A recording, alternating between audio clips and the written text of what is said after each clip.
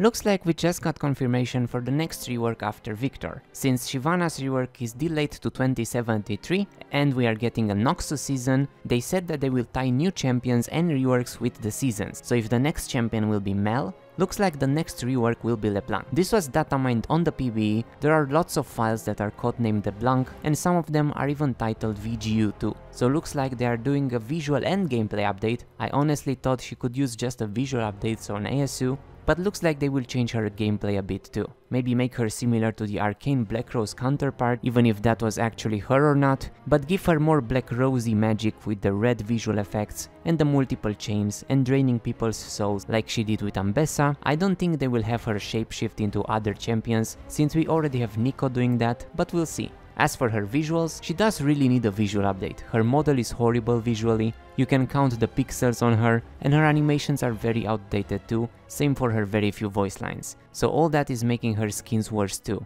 And she does have quite a lot of nice skins, and it will be great to see them all updated. She doesn't have a legendary skin to take animations from though, so everything will be new. I think Ravenborn will look amazing with a visual update. Hopefully she looks similar to her Legends of Runeterra version, she looks amazing there, but I'm glad she's getting one, and hopefully we'll have more than one update per season. There are other Noxus champions like Vladimir or Katarina that could use a visual update too, so let's see how many they end up doing. But let me know what you think about LeBlanc's upcoming rework, and if you think they should change her abilities too, or mostly focus on visuals like they did with Victor.